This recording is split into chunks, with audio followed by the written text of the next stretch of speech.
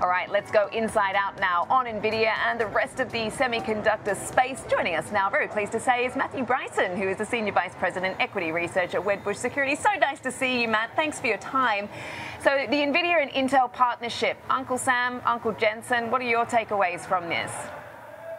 I mean, it's good for Intel. It's good for Nvidia. Having said that, ramifications are really longer term in terms of real revenue.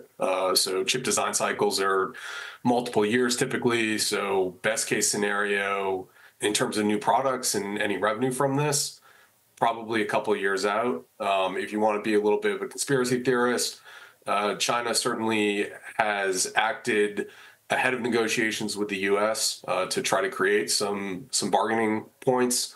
Perhaps NVIDIA is doing something the same, where by partnering with Intel, by supporting the U.S. investment, they're getting the U.S. to put a bit more emphasis on creating a better environment in China. Obviously, if NVIDIA is able to sell into China, there's substantial revenue there that they're not seeing right now.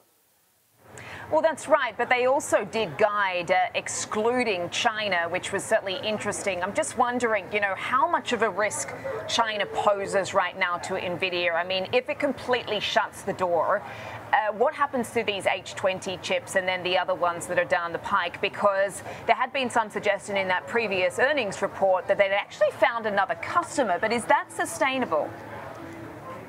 So I think right now no one has any China numbers or China revenues in their number. So base case assumption is NVIDIA doesn't ship into China. So if they see incremental revenues, at least for sell side forecasts, that's all gravy. Okay, and I mean, I'm just wondering, as far as this deal that we've seen with Intel, we saw the clear sort of winners and losers as far as what the market thinks across the sort of semiconductor space. In that, AMD was down, no doubt because of how this positions Nvidia sort of domestically. I'm just wondering, when you look across the semiconductor space, what it means for some of these other names with a tie-up like with Intel. Yeah, so I mean, both Intel and NVIDIA got a lot of questions around, is this more far-reaching than a product tie-up on PCs and servers? And they tend to respond no. So I don't think at this point that Intel's proven out their manufacturing process. So I don't see NVIDIA, for instance, moving manufacturing to Intel anytime soon. I think even with AMD and ARM, and NVIDIA suggested certainly that there's no shift in their ARM strategy, and my checks have suggested that they're certainly looking to lift their ARM-based sales next year. I don't see much changing there. In terms of AMD, could this make more competitive Intel versus AMD 2-3 years out, particularly in the PC space? I mean, it certainly could. I think for NVIDIA, this gives them a foothold in AI PCs beyond the gaming sector. So it's clearly a good thing for them. But I think with all these companies over the next, let's call it 6 to 18 months, the story is going to remain the strength in AI demand. Over the last month in particular, it seems like forecasts for all components are going up, in part to support larger AI builds, and that benefits NVIDIA, of course, but it also benefits Intel, it benefits AMD, it benefits most of the semi-supply chain complex.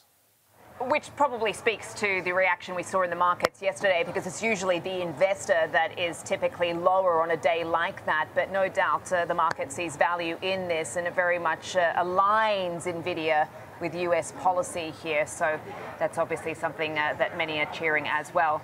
Matt, we're going to have to leave it there. Thank you so much for joining us. Happy Friday. Have a great weekend. Matthew Bryson, Wedbush Securities. Appreciate your time. Let's trade it now with George Tsilis, Senior Markets Correspondent. What's your example trade for NVIDIA? George, good morning to you.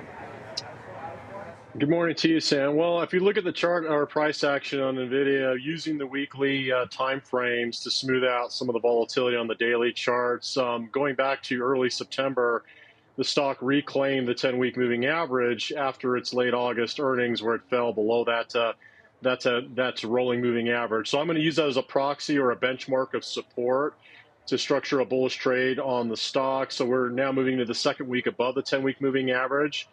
So with the price action very positive and still moving slightly higher over time, I'm going to go out to November with about 63 days to expiration and structure a bull call vertical, purchasing the 175 call option, which is in the money, then simultaneously selling the 185 call against that position. Now, altogether, you would pay about $4.75 a share or $475 a contract for this trade. The whole premise behind it, it's bullish. The stock would have to, if you hold up to expiration of 63 days at the very least, hit the 179.75 for break even.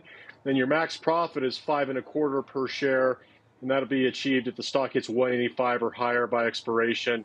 Like I said, in 63 days, your risk is 475, return 525, so it's nearly 1-to-1 return on risk on this position. Okay, and Nvidia shares are higher today by about 0.5%. But as we say, even given the headlines that we've seen this week, I mean, net, little changed, even with some of the China risk associated with that. George, thank you so much for getting us across your example trader on this name.